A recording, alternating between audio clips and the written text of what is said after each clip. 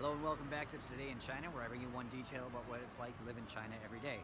The last video, I had showed you the global center, and there was the large glass dome area in the middle of the building, and that's where we are right now. This is the glass dome, and we're on the inside of it. Normally, it's a big water park, so people are splashing and playing.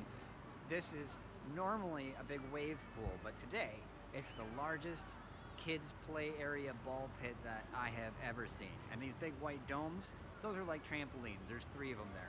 I have another video on the global center in my list. You should go check that out if you want to see what the mall is like in the global center. It's pretty fun to see. But today I just wanted to show you they have this big TV screen that they're playing Monsters Inc. on for kids, and a large ball pit. There's some slides over here. They got a bunch of inflatable light mushrooms and flowers and stuff, but it's just really cool to see.